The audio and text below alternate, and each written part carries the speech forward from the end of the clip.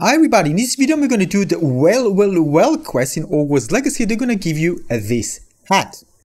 This hat is called Treasure Seeker's Bicorne hat. And let me show you how you can get it. You need to follow a treasure map.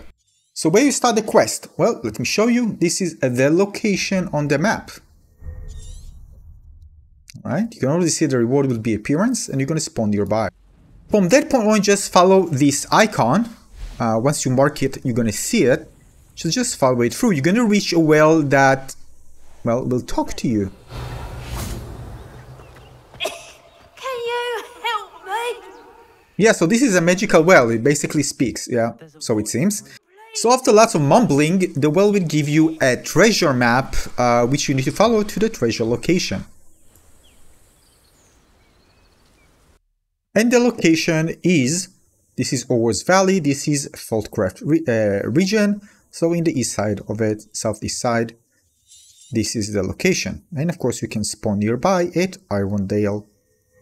Again, mark it on the map so you see where it is. You're gonna reach this little island, and there is gonna be a bridge, but we're looking to this part.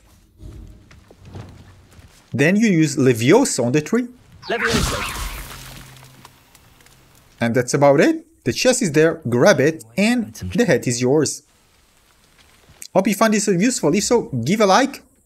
Check out my other guides, tons of them. In the description, you can find the playlist and more coming. So make sure to subscribe again to get notified when I release new videos. Hogwarts Legacy. I see you on the next one. Thanks for watching.